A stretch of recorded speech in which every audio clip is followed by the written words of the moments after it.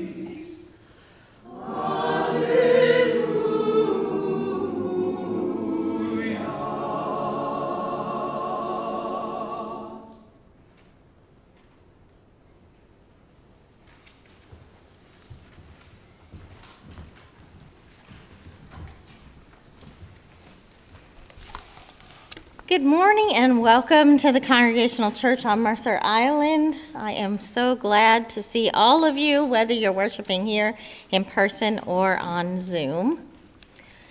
Today we will be celebrating the sacrament of communion, so if you're worshiping on Zoom, please gather something to eat and drink for your communion elements so that you can participate with us later in the service. And if you're on Zoom, I will be putting my email address and my cell phone number in the chat and would love to hear from you. Speaking of my cell phone number, this week we had an unfortunate thing happen. Many of you got a text message that was purportedly from me, which was not from me, which was requesting gift cards, I believe, for people with cancer in the hospital. It was very distressing. I tried, which we got an email out as quickly as possible, and then I individually texted everybody that I had with me in Virginia to let you know that I will never ask you for gift cards or to pay anything over text or email.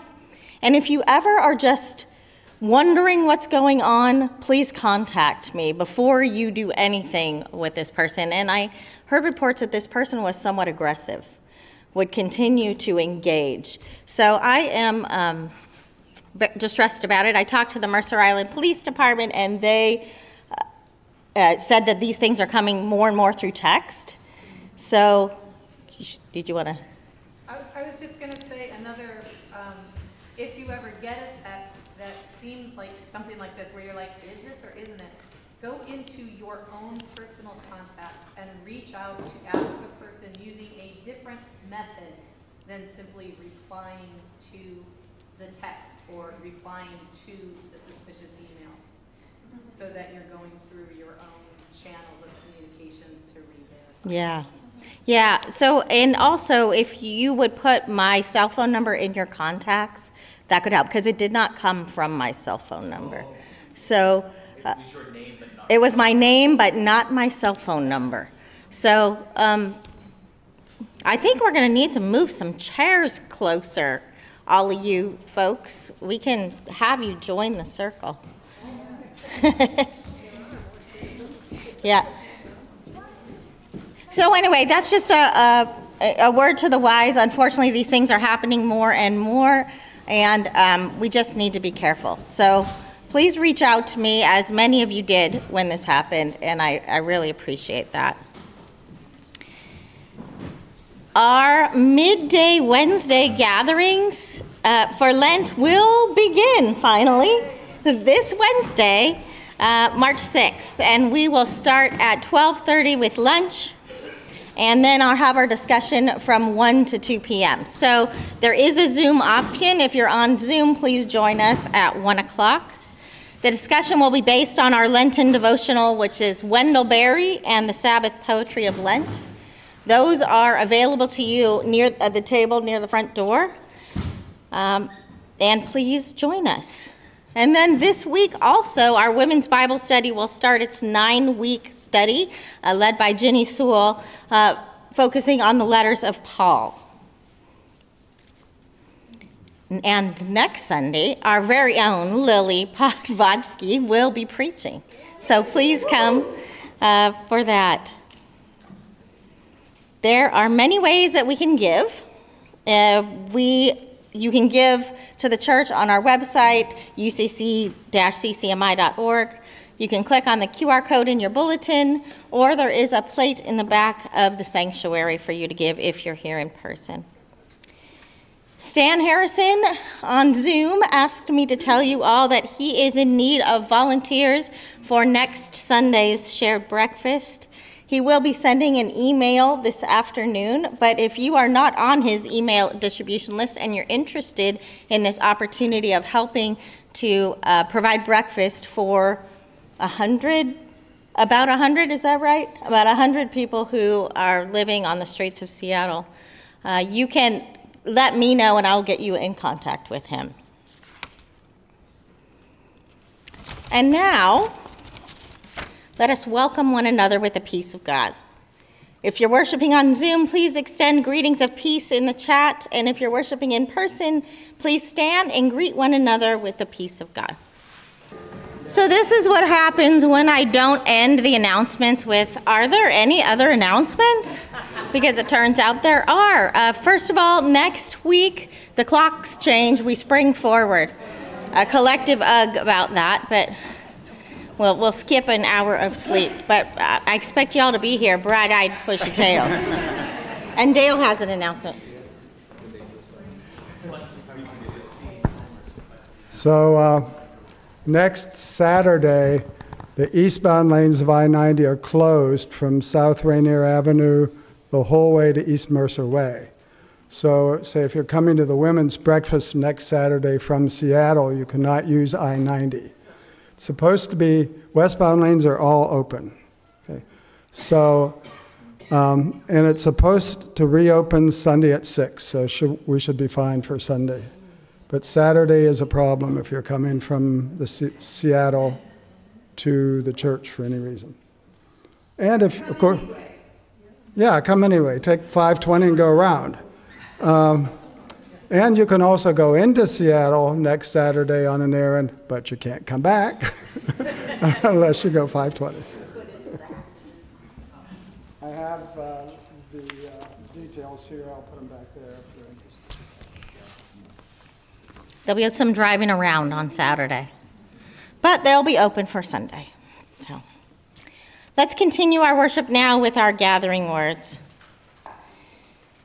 We've come to worship God who makes streams flow from rock, who turns the parched earth into springs of water, who sends the rain from heaven and makes the wilderness blossom and flourish.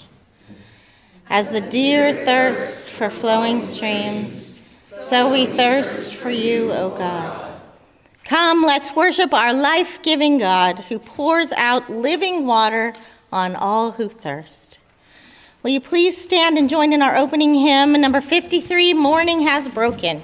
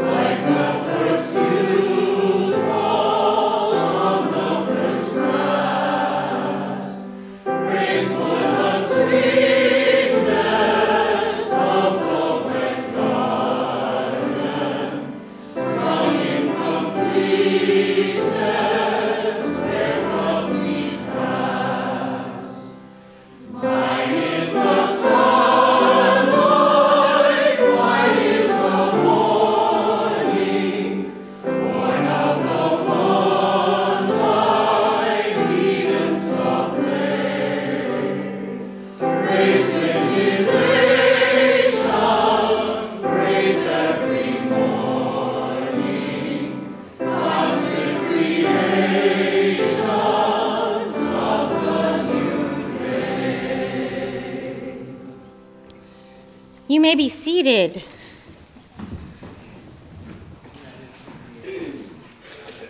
Our first reading this morning comes from Mary Oliver, and it is a poem titled Mornings at Blackwater.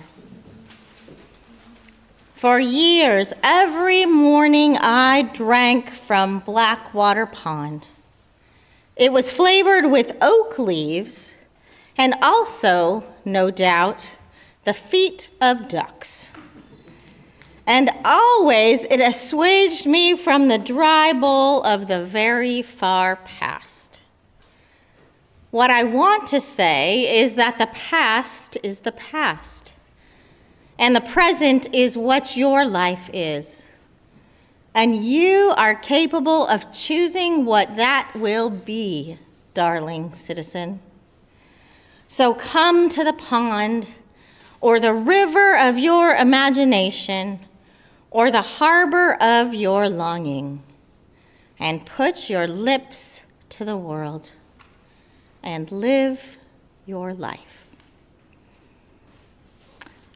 Our scripture reading today comes from John chapter 4, and it will be in the form of a video.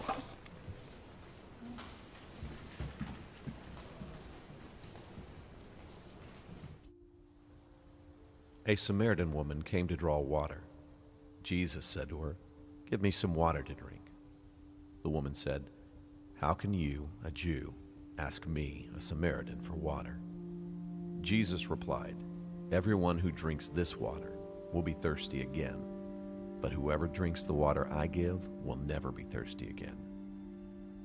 The book of John, chapter 4. They say your life could change in an instant. And mine did when a Jewish man asked me, a Samaritan, for a drink. I have been drinking from the same well for more years than I could count. For me, change seemed impossible. I didn't even want it. But the well always left me thirsty. So I came back to it over and over when no one else could see me. I always came alone. The truth was, I had no husband.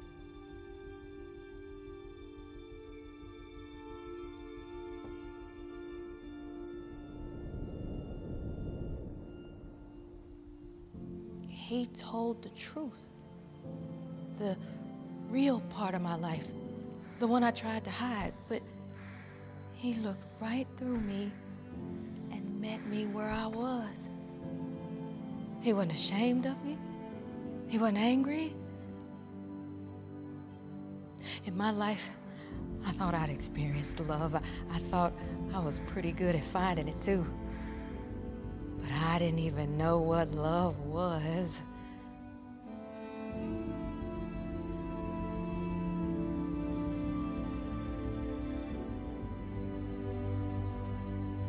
On an ordinary day, I went to draw water and had a thirst quenched I didn't even know I had.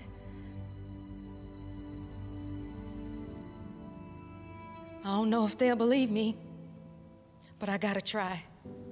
I gotta tell them I found the Messiah. Rather, he found me.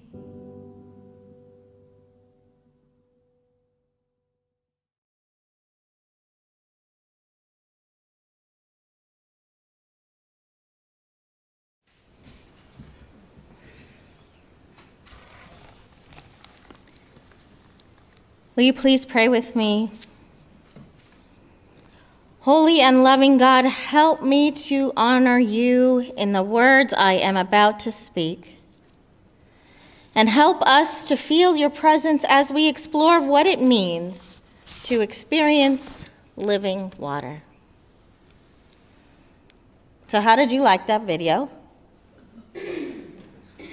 Get to mix it up a bit once in a while. And here's a fun Bible fact about this story. This conversation that makes up the encounter between Jesus and the woman at the well.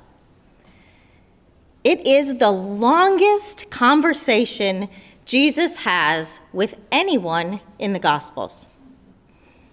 And with a woman, no less.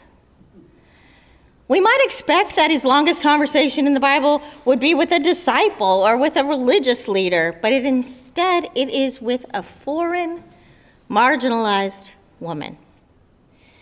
Which tells us a lot already about the Savior that we follow, right?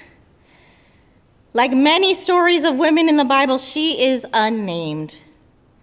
But the power of this story continues to inspire. Now, much has been made of this woman and her checkered past. I think many of us perhaps have heard variations of the same sermon about her. A sermon from well-known conservative minister John Piper is typical of how she has been portrayed by so many. He describes her as a worldly, sensually minded, unspiritual harlot from Samaria. Does that tone sound familiar to you? Another sermon referring to this scripture that I found this week was entitled, "She Finally Found a Good Man," which I personally found very annoying, as well as inaccurate, because it is Jesus who spoke to her first. It is Jesus who found her, and not the other way around. As preaching professor Fred Craddock writes, evangelists aplenty have assumed that the brighter her nails, the darker her mascara, and the shorter her skirt, the greater the testimony to the power of the converting word. Ugh. The misogyny runs deep. For the truth is, we don't know what happened in her past. We don't know why she'd been married so often. Perhaps she was a child bride who was widowed and passed along through a line of her elderly husband's elderly brothers, as was the law. Perhaps she was infertile and was left by a string of men for that reason. But I have to say that it is the least likely possibility that she was a seductress who lured man after man into her trap. We just don't know. We don't know if her wounds were self-inflicted or inflicted by others or some combination of the two. But we do know that she carried wounds, as we all do. And maybe those wounds made her want to avoid the eyes or judgments of other women, as she avoided the mornings at the well where women traditionally went to fetch water, when women traditionally went. And instead she chose to go to the well in the heat of the day when she was likely to be alone and to be left alone. But her plan of staying unseen and under the radar was not working out this particular day, as Jesus was there at the well and began to talk to her. And I can't emphasize enough how many social taboos he crossed to do this. Speaking to a woman, not allowed. And not just a woman, but an ethnic outsider, a Samaritan. For we should remember that Samaritans and Jews did not have much use for one another. And not only was she a woman and also an ethnic outsider, but also a woman who had been married 5 times and was now with someone who was not her husband. This conversation was so out of the ordinary and crossed so many boundaries, according to the social mores of the time. Jesus had no business striking up a conversation with her. But there he is. And it is the two of them, and he asks her for a cup of water. And it strikes me that Jesus often speaks with words and phrases we can understand and relate to in more than one way. He doesn't use fancy pants theological language, like theological grounding or hermeneutical options or ecclesiological implications, words that religious leaders sometimes use to show how smart they are, which has the effect of creating distance between themselves and those they lead. Instead, Jesus illustrates what he means by using the basic elemental things in life: water, and bread, and harvest, salt, and light, the gifts of the natural world. And this encounter, this gift of living water, changes everything. A woman with no name and a hurtful past discovers that someone has found her, seen her, and loved her. All of the secrets that this woman thought she had to hide are laid bare in that bright noonday sun. The well at noon on a hot day in Samaria becomes, for a short time, a place of grace and divine encounter, where this woman's deepest spiritual and emotional thirsts are quenched in Jesus. I recently read a description of faith that I absolutely love, from Catholic theologian James Allison. He describes faith not as intellectually agreeing to a set of theological propositions, but instead he describes faith as relaxing. Relaxing in the love and presence of God, in the way that we relax in the presence of someone we are certain cares about us. For when we're in the presence of someone that we know cares about us, we are funnier, more spontaneous. We are softer and less defended. We are more ourselves and there's no reason to pretend anything. Allison says, faith is this process of relaxing. And perhaps this is what happens to the woman at the well. Perhaps the living water, the spiritual sustenance that Jesus provides, finds a crack in her defenses, finds her greatest need, and enables her to finally exhale.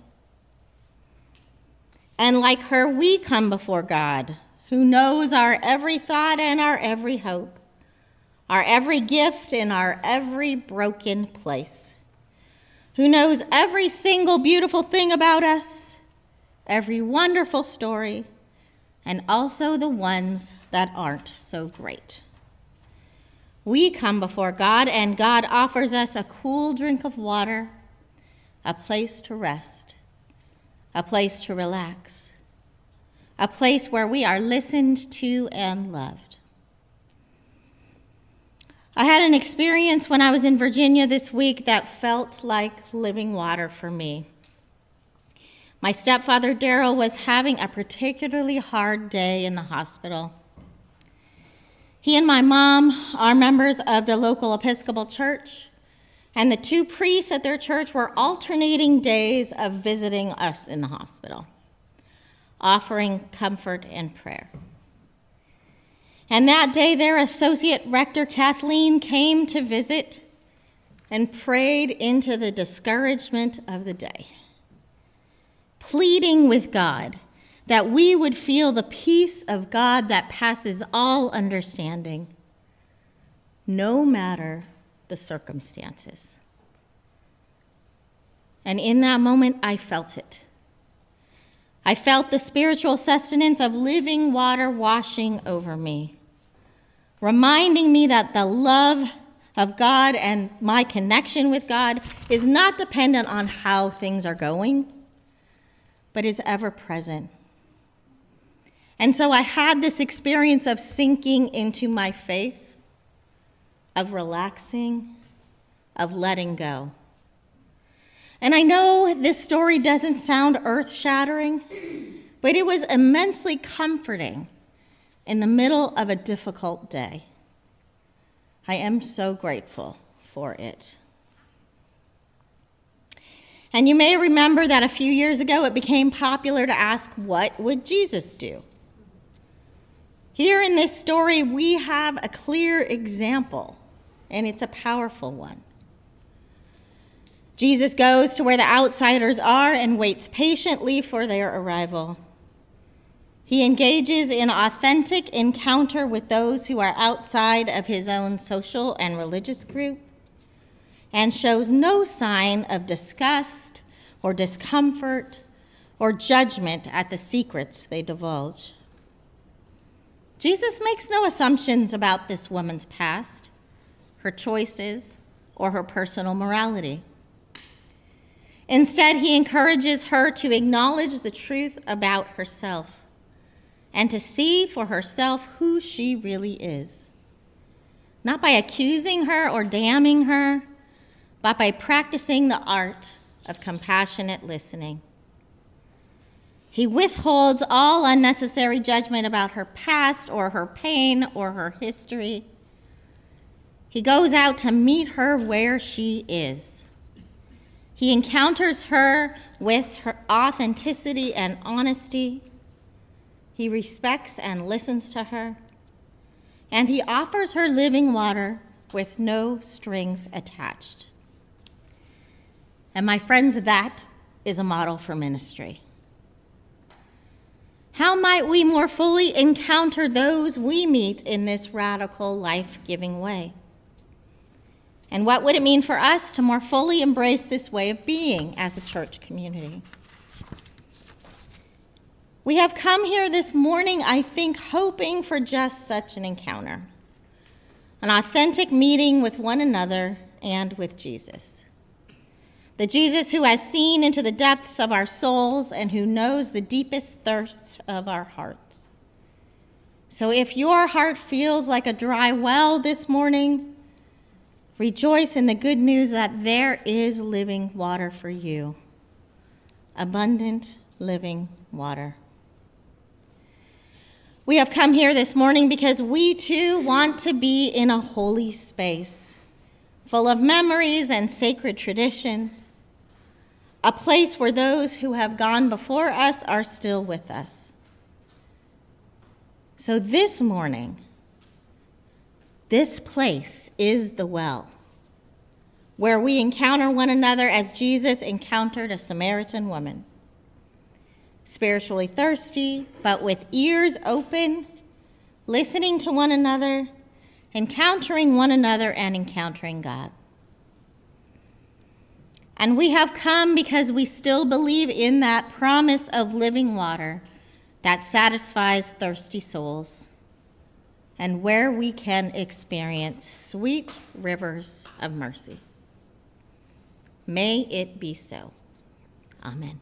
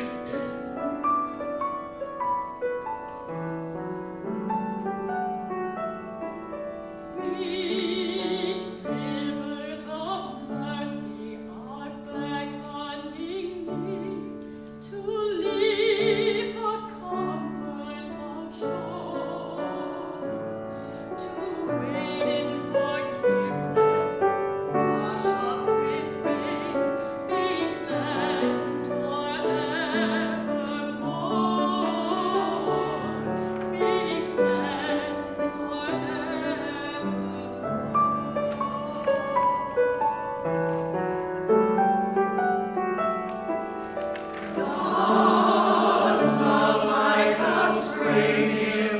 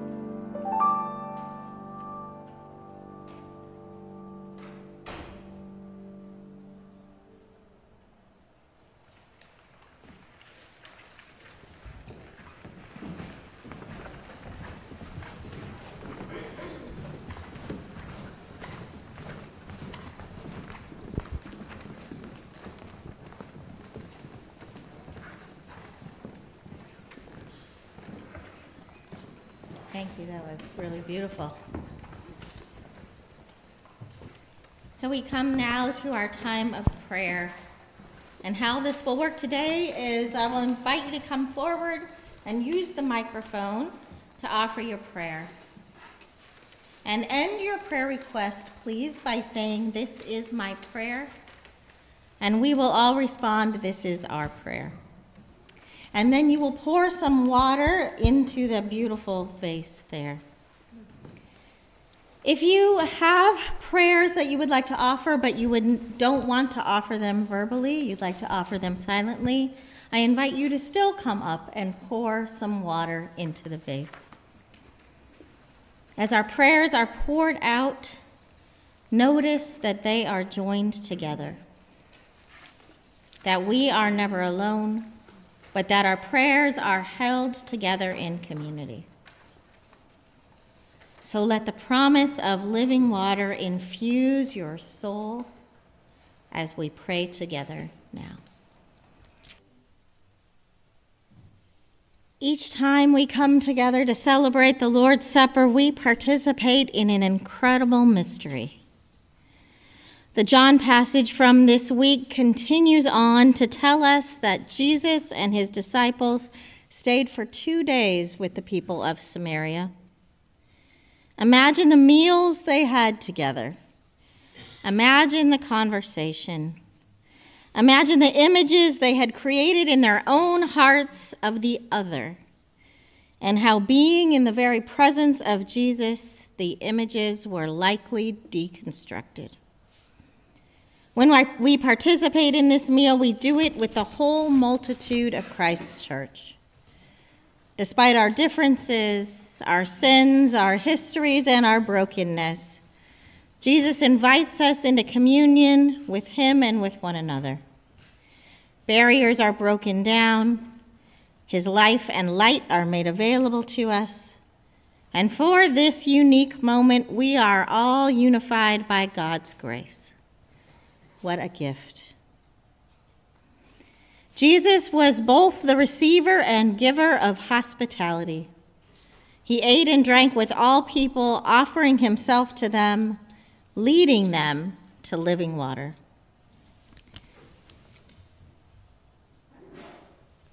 On the night he was betrayed, Jesus took the bread, gave thanks for it, broke it, and gave it to his disciples, saying, "This is my body, broken for you.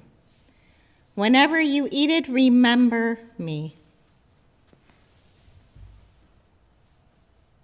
Likewise, Jesus took the cup, gave thanks, and offered it to the disciples, saying, "This is the cup of the new covenant.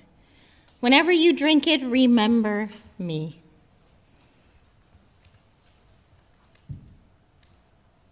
Bread for your journey, the cup of blessing. These are the gifts of God poured out for you. Whether you're here in this building or in your home, the Spirit is with you. As you take the elements, know that you are beloved by God. I invite you to come forward now to receive the sacrament of communion, for all things are ready. There is a gluten-free option for those who require it. All are welcome.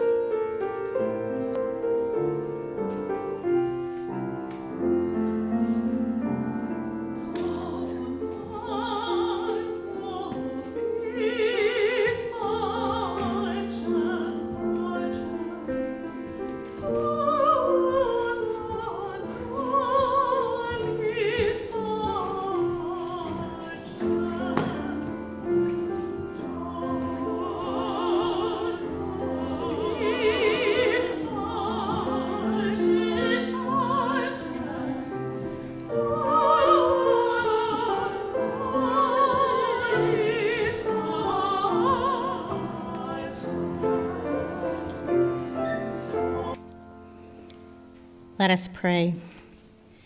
Good and merciful God, we pray that our theology would be more than words as it is made real in our lives. May this meal nourish our bodies and souls so that we might live in service to the world around us, to your glory. Amen. And will you please now stand for our closing hymn number 247, Wind Upon the Waters. We'll be singing verses 1, 3, and 5.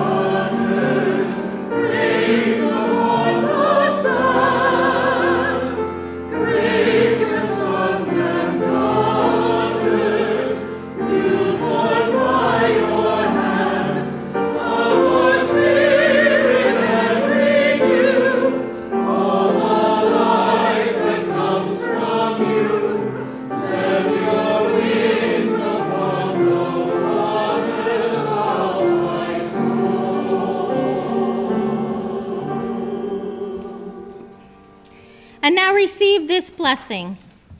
Come all who are thirsty, says Jesus. Come all who are weak. Taste the living water that I shall give. Dip your hands in the stream, refresh body and soul. Drink from it, depend on it, for this water will never run dry. In light of this good news, go now from this service of worship to the service of God's people, near and far. Refreshed by the living water that Jesus offers to you, listen for the parched voices of the least of these. Search out the dry places and the arid souls, and become for them a spring of living water. And as you go, may the blessings of the God of life, the Christ of love, and the Spirit of grace be upon you this day and forevermore. Amen. Wave to our Zoom friends.